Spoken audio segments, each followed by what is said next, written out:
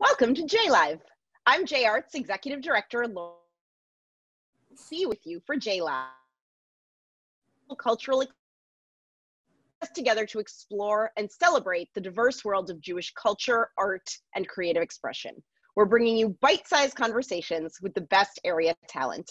Today, I am so excited to be here with the most amazing chef and wonderful person, James-nominated chef Irene Li of Mei Mei. All right, so I am enamored by what you're about to show us. Can you start by telling us what you're showing us today?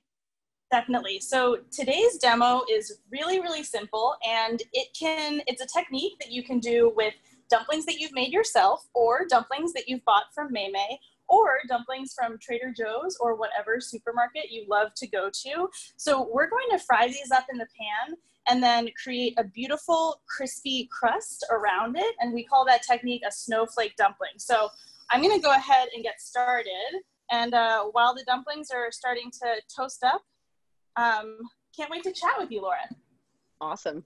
Can you tell us a little bit about what and who inspires your cooking?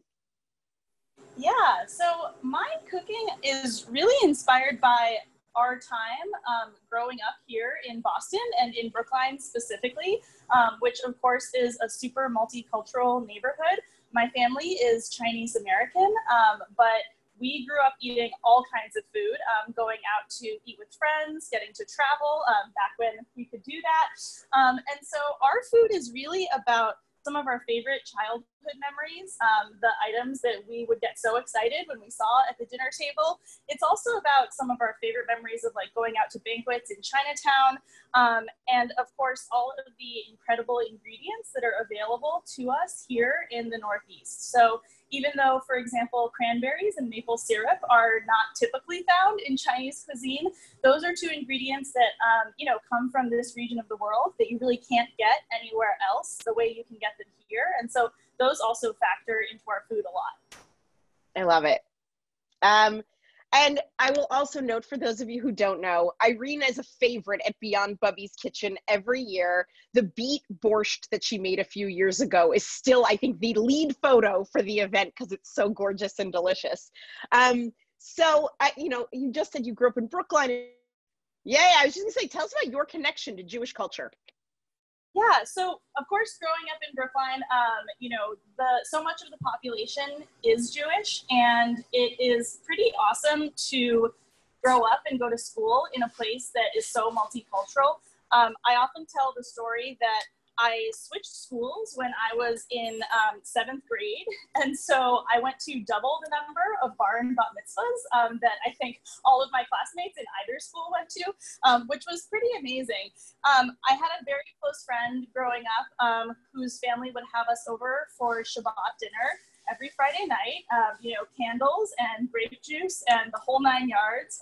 And so I think that thinking about Chinese culture and Chinese American culture and our connections to Jewish culture, being around the dinner table with her family is really what it felt like to be around the dinner table with my family, which is to say there's so much going on, but all of the focus is on the people and on the food that's actually on the table. I love that. That's like the perfect description of Shabbat to me. That's so beautiful. And I am in awe of how you are such a serious social justice is so impressive to me. Tell me about some of the projects. Yeah, so since the start of the pandemic, obviously, racial equity, socioeconomic access, all of these issues, right, are being brought to the forefront of our society.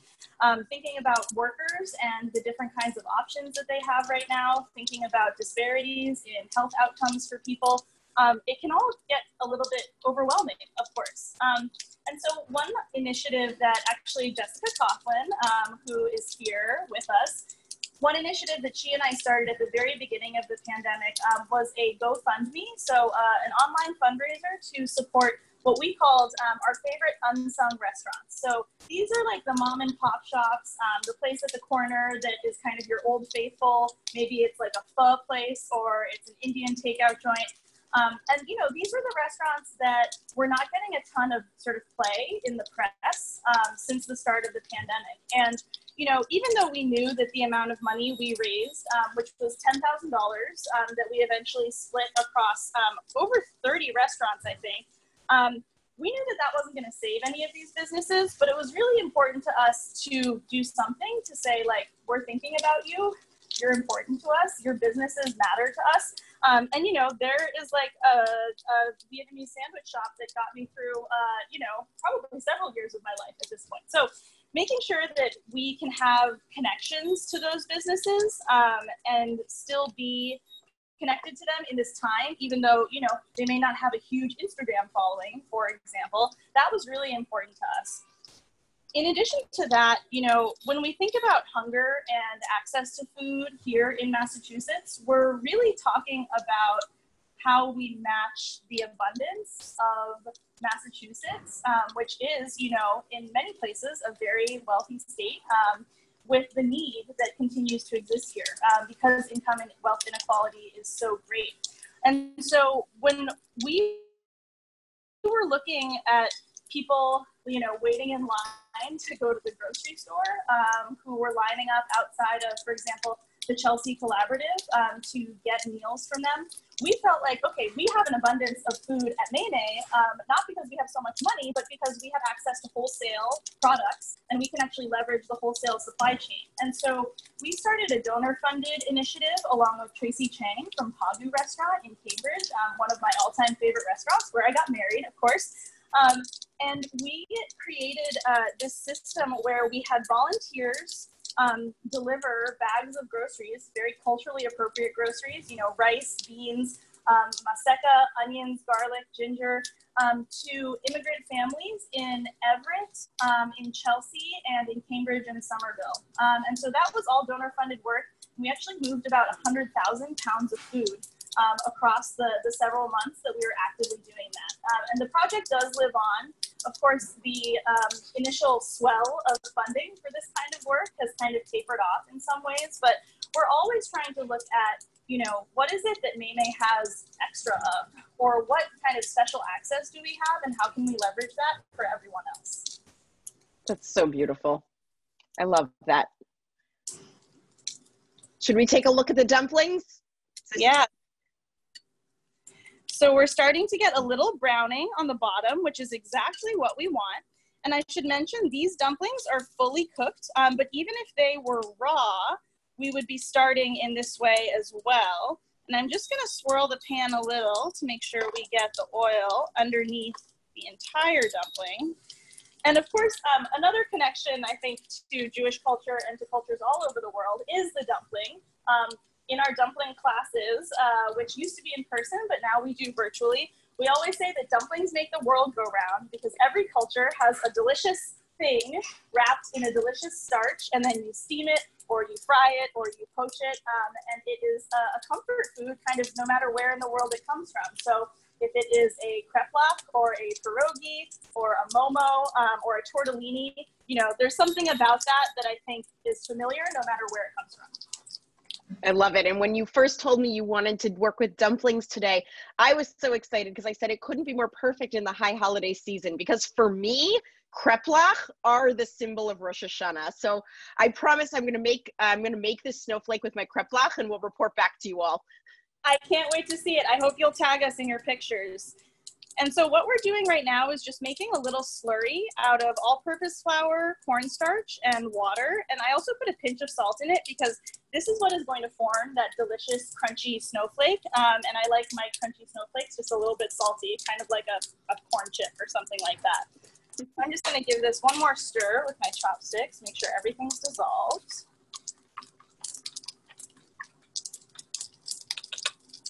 And I'm just hungry. I'm hungry watching you. So I'm going to protect my phone from the potential splatter. But we're putting our snowflake mixture into the bottom of the pan. And I think because I only have 5 dumplings in there and a big frying pan, we're going to have a huge snowflake, which is actually perfect. That's just how I like it. So as you can see, the liquid is sort of starting to cook off from the bottom of the pan. And that's also helping to steam the rest of the dumplings. So these dumplings were cold when we started. Now they have a nice browned bottom, and the rest of the dumpling is going to get steamed by that water that's in there. Cool. All right, so while those are doing their thing, I can also vouch for the dumpling classes that you've been doing at Mei Mei. I had the good fortune of taking one a couple weeks ago, and it was so much fun, and I made my own dough. It was really a blast. So for all of us out there, can you tell us, like, what else are you working on now? Classes and what else? Yeah, so honestly, classes have been, I think, the biggest and most surprising part of this kind of new business model that we have. We have been doing public classes as well as corporate classes. So if a company is looking to do kind of a virtual team experience, we have been doing private classes. So for families that like want to get together, maybe people are all over the country. You know, on Mother's Day, we had several classes where you know, kids and grandkids from all over the country and actually the world were gathering to make dumplings with their mom on Mother's Day, which I thought was very sweet. And then we have also sort of branched out into other kinds of food. So we have a handmade noodle class. We have a wok and knife skills class that culminates in making the most delicious fried rice ever. And we're also working on a tofu class, which I'm really excited about because I think tofu, you know, kind of gets a bad rap. And continuing to just listen to what people are telling us about how cooking at home is going, what skills they are interested in building. And, you know, here at Mei Mei, we are YouTube educated cooks. And so I think for us, it's less that we feel like we have expertise, you know, that we can share, and more just that we really want to get people together and get everyone excited about food. And so that's one reason why it's so fun to have people of all ages and from all different places getting to come together to do these classes with us. That's so cool. I know when I joined on one, there were people from all over the world, and it's the craziest thing to be able to all cook together. Yeah, it's kind of incredible. And I think that, you know, even when we can't all be together, something about sitting at the table, even if, you know, it's at a computer, and knowing that you're eating the same food, I think that's just like a tiny little piece of connection that is really beautiful. And of course, it feels great to eat food that you made yourself. And so that's also something we want to make sure we're instilling in people. We love when people cook at home. I think some restaurants or chefs might kind of feel like, oh, you know, I don't want to share my secret recipe. But for us, like, the more people cook at home, the more we know that they appreciate and understand the food. And we actually think that we come out on top if that is the case. 100%. And I have to admit, to that point, I am also amazed by the trick you taught me when I ordered the double awesome kit, and you send the eggs sous vide cooked so that you can reheat them at home. It's amazing. It's a cooked egg inside of a shell. You blew my mind. Yes, that is a super fun trick. And oh, my table is a little bit crooked. You can tell because the snowflake is thicker on one side than the other, but that's okay. Gonna roll with it. That's what this is all about. Yeah, so the sous vide egg is really fun. And the double awesome, that's a scallion pancake sandwich with 2 oozy eggs, cheddar cheese, and green pesto. Not by any means a traditional Chinese dish, but something that my sister came up with, and the kind of thing that she would have invented like scrounging in the freezer after school. And so I think that in a way it kind of like sums up what the, and one of my little kitchen elves has brought me one to share with you. And so Can I grab that? The scallion pancake, the eggs, and the green sauce. And we, prior to COVID, had a lot of different kinds of scallion pancake sandwiches, but you know, we've had to simplify a little bit, and the double awesome is by far our best seller. The one that I think people really can't live without. And so that's the one that we've kept. It's delicious. There's no denying it. Okay, so I want to know more about this tofu. You have me intrigued. I've always wanted to know how to make tofu. Yeah, I think that, you know, my sense is that tofu kind of has this stereotype about being bland and having kind of either a boring texture or even an unpleasant texture. And I think that when we start to really learn about the breadth of Chinese cooking that is out there, you learn that tofu comes in all different textures and in all different flavors, and actually it can just really soak up the flavor of whatever you're adding to it. So marinating it, frying it and then marinating it. There are so many different techniques that can go into making tofu. And I also think that, you know, of course, tofu is used as a substitute for meat in a lot of cases, which I think is really great. It's nice for us to be able to serve tofu dishes to our vegetarian and vegan guests. And at the same time, tofu in Chinese cooking is often paired with meat. And so it's a texture that can go along with any kind of ingredients that picks up the flavor of all kinds of delicious sauces. And so the working title for the class right now is Tofu 101. And so that is, you know, what we are hoping to kind of do is provide like an intro that gives people some sort of tips and tricks for how to think about cooking tofu. And then for them to hopefully go off on their own and make some kind of delicious thing that really suits their palate and what they want to eat.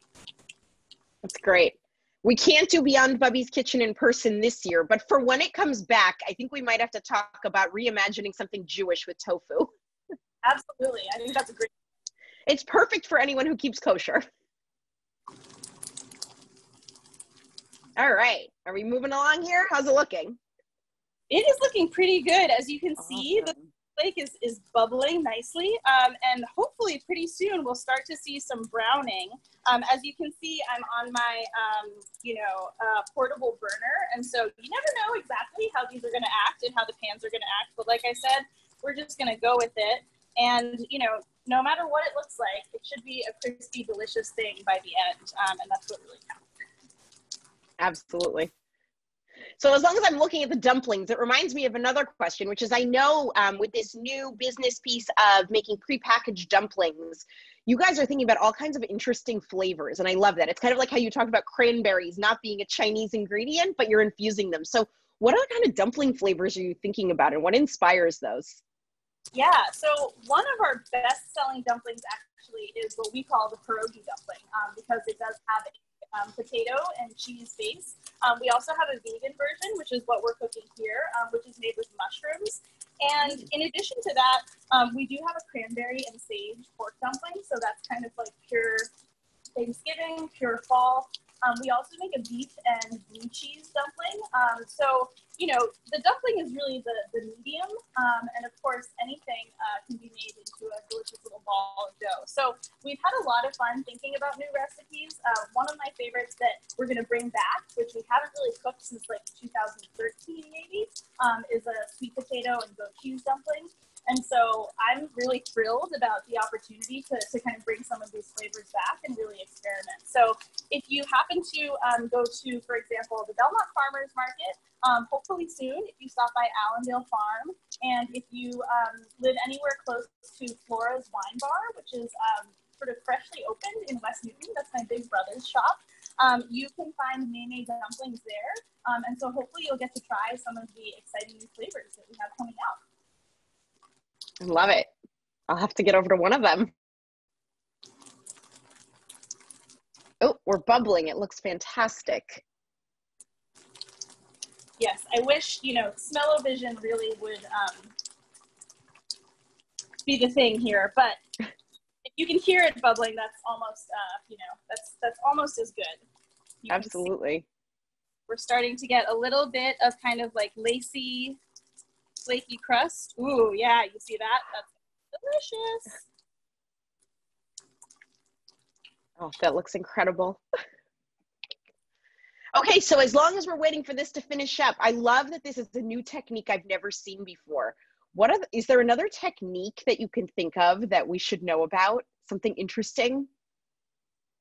Oh, I mean, earlier today, I made one of my favorite condiments, which is ginger scallion oil. And the idea with ginger scallion oil is basically you blitz up a bunch of ginger and scallions. You could also use chili peppers or garlic or any like really delicious aromatic vegetable or herb.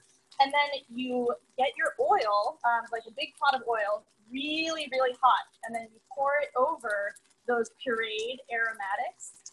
And you definitely want to, take a big step back so you don't get a steam bath. And when I do it at home, I actually take it out to the porch because if you get your oil hot enough, it'll actually caramelize those aromatics and really just bring out so much delicious flavor. And then you have this lovely sauce and an oil as well. So you kind of get two products out of the one process. And we also salt it so that it really keeps forever in the fridge. I've never, I've never not finished a batch. And so I think if you do make a big batch at home, you'll go through it long before it would otherwise go bad. So ginger scallion oil, but really any kind of infused oil. You can also do it with scraps. So if you have ginger peels, if you have the ends of scallions, if you have chili pepper stems, those are all things that actually still have a ton of flavor in them, even though they might not look exactly the way you want them to. And so it's a way to use up your scraps. And, of course, in our Chinese household, using every last thing that was edible or that even had some flavor to it, even if it wasn't edible, is always a priority. So that's one technique that I really like. And it's so fun to, even make something as simple as like a couple fried eggs and then open my fridge and be like, wow, I have all these sauces that I can put on them. So I feel like that kind of makes even a pretty relaxed weeknight meal feel like something a little bit special. Perfect. I love it. My husband and I were just saying a meal is not complete without a sauce. Absolutely. I totally don't know that, I think. And I have questions about them. But I think that having a sort of a cabinet or a fridge shelf full of sauces is like one of the best things ever.